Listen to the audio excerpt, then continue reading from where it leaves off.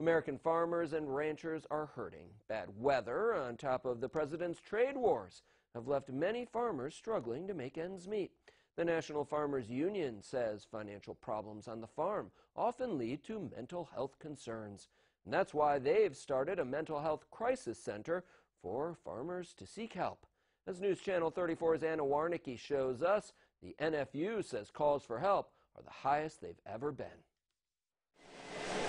With crop prices falling, tariffs rising, and weather-related disasters, Jordan Treacle with the National Family Farm Coalition says American farmers are under tremendous pressure. After 4 or 5 years of this, you can imagine the level of stress is significant. Treacle says right now the average family farmer can't make ends meet. No matter how much you're able to work and put all your effort into that production, you're not able to buy your groceries. You're having to choose between your medicine and your school fees. Matt Perdue with the National Farmers Union says the CDC found farmers have one of the highest suicide rates of any profession. Financial stress is oftentimes leading to mental stress. The need is so great that calls to Farm Aid's hotline more than doubled last year.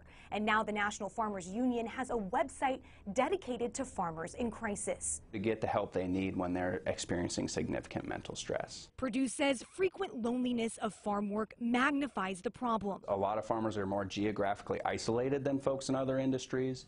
It's just an incredibly stressful occupation from day to day. Perdue says the new Farm Crisis Center is a resource for farmers to apply for grants or connect with a local support group. They want farmers to know that even in these tough times, they're not alone. In Washington, I'm Anna Warnicki.